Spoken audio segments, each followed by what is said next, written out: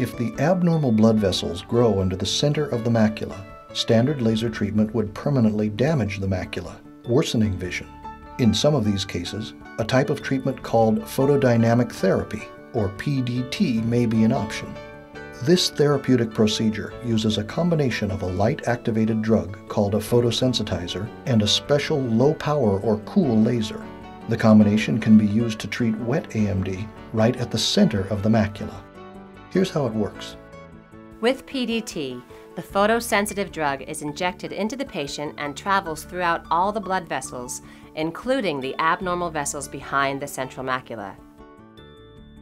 The drug attaches to molecules that are commonly found in rapidly growing cells, such as those in wet AMD blood vessels.